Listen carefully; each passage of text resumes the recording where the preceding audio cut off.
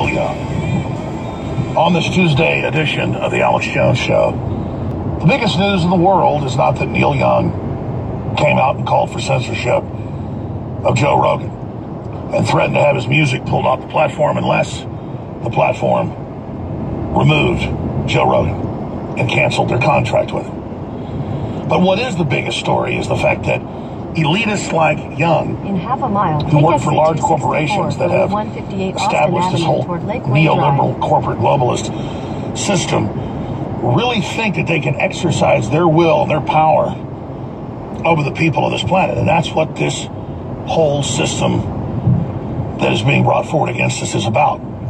Destroying free will absolutely and completely. And the Neil Youngs and the Noam Chomskys and the Klaus Schwabs of the world want you locked in your house, starving to death, if you don't take the unlimited shots into your body that they want to put into you. But the rotting corpse that is Joe Biden is emblematic of the death of this globalist neoliberal empire.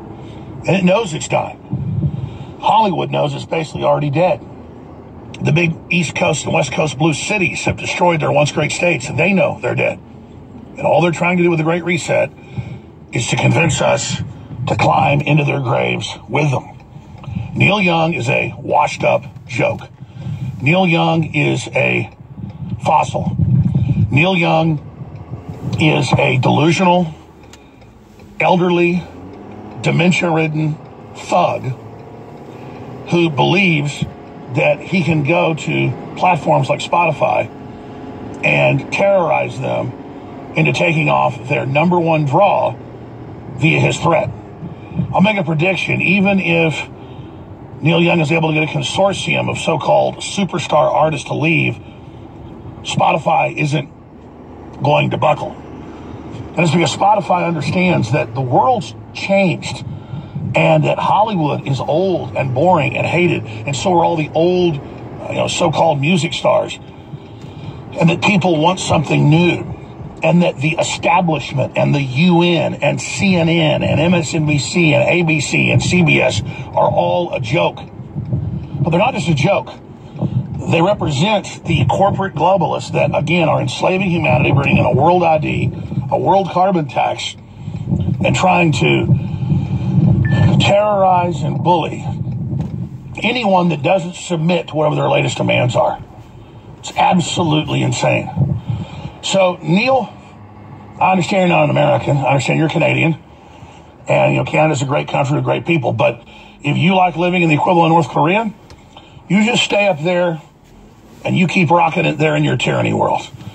Because your own prime minister has said he admires the dictatorship of communist China. And they said he'd like to bring that to Canada. And that's where you are, buddy boy.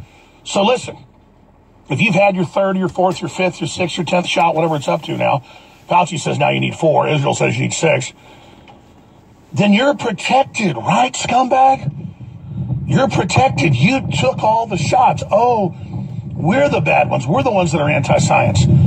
You now work for Big Pharma, Neil. Who knows? You probably took money from them. Lord knows nobody's come to your concerts. And you've now signed on to the violation of the Nuremberg Code. You've now signed on to genocide. You've now signed on to the New World Order. So you could pretend in the 70s and 80s and things that you were this, big freedom lover. But now you'll be known as a fraud. But I'll tell you who won't be known as a fraud and who's not a fossil and who's been strong and who has been persecuted and attacked for telling the truth, and whose music is about 10 times better than yours. We all know that's Eric Clapton. You see, he'll live on forever, long after his body's gone, and people will respect him and admire him. And long after Big Pharma and the tyranny of the early 21st century is defeated, he will be remembered as someone who was good and for the people. You'll be remembered as a joke.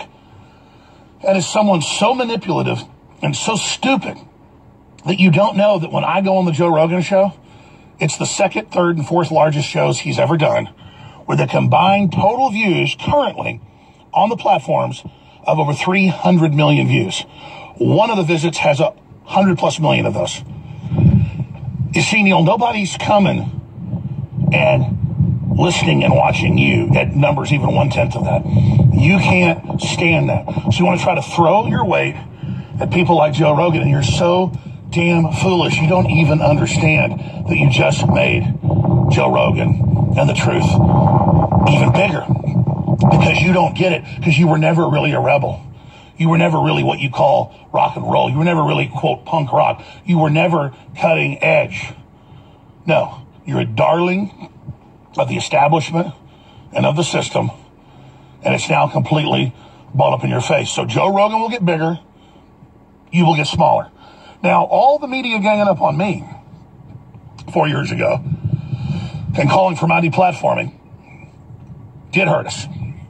But slowly but surely, listeners and viewers understood it. And by word of mouth, they told folks Alex Jones still lives at Infowars.com and FreeWorldNews.tv. And now, slowly but surely, from being almost completely taken off the air, we have grown back to close to the level we were 4 years ago. And the persecution is only intensified. We're now being debanked. We're being sued. We're being attacked. But it doesn't matter. We have the truth, the people on our side. So over time, we're being proven right. We're being vindicated. People like you are being proven to be frauds. You use words like Joe Rogan's not science, Fauci's science, when Fauci's been proven to be a total and complete liar. Neil Young has signed on the wrong side of history. He's enraged that he can't censor and control things like we live in East Germany. And so now he has jumped the shark. Neil Young is everything that's wrong with the world, and people